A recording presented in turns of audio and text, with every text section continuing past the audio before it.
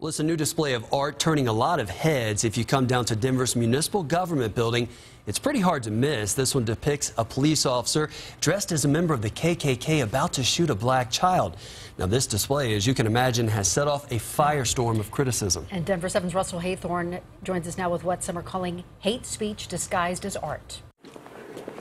It's artwork that has certainly struck a nerve. Shocked, appalled, embarrassed. A police officer wearing a KKK hood pointing a gun at what appears to be an African-American baby with his hands up. That is a horrible stereotype. Hands up, don't shoot never happened. We all know that.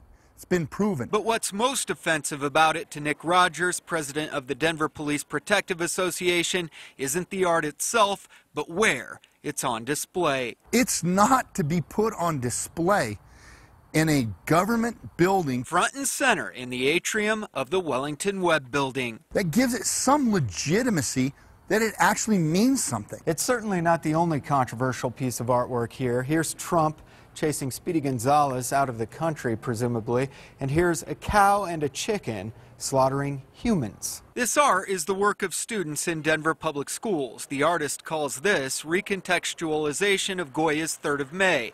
The original Goya's 3rd of May was completed in 1814 by Francisco Goya, commemorating the Spanish resistance to Napoleon's armies. Rogers says this piece would be fine in an art gallery, and he doesn't begrudge the artist. I'd love to sit down and talk to him and let him get to know who I am and who all cops are. We keep perpetuating this dissension, this hatred. He says the buck stops with Mayor Hancock. It's his building. Just take it down. Russell Haythorne, Denver 7. Now, we do have some new information on this. Late tonight, the city and Denver Public Schools said the student has asked that her piece be taken down after learning of the negative impact on her work. Now, the police chief called that artwork, quote, greatly concerning.